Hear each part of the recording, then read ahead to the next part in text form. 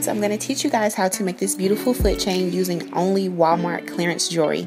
That's right, I'm going to show you how to make this using this $2 necklace from the clearance section and this $1 pair of earrings from the clearance section as well. You're going to need something to help you pinch your chain links and your chain together. And we're going to start out by measuring our ankle piece. I want my ankle piece to end right here at these two pieces. So I'm going to use that part, and I'm going to measure my earrings to make sure that my foot chain is long enough.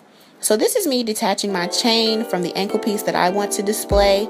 You can leave, a little longer piece on if you would like, but I want mine a little shorter.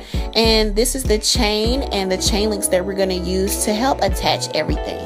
Our earrings are going to be attached to this chain. That way it's going to make our foot piece more secure and one whole piece. Take off this diamond part on the top part of the earring because we're going to use that little notch up there to attach it to the chain.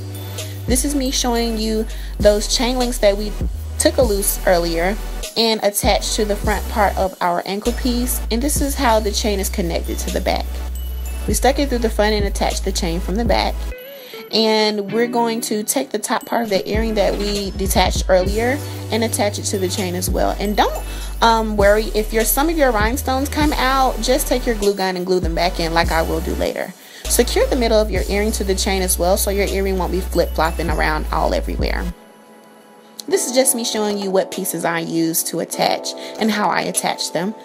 And you're going to do the same thing to your second earring. So attach the top part of the earring and secure the middle part of the earring to the chain as well.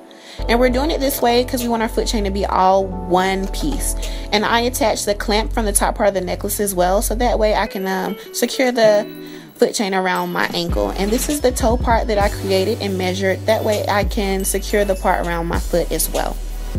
And this is a beautiful piece. I would love to see you guys in it on Instagram if you create it. I love you all, and I hope I see you next time. Bye.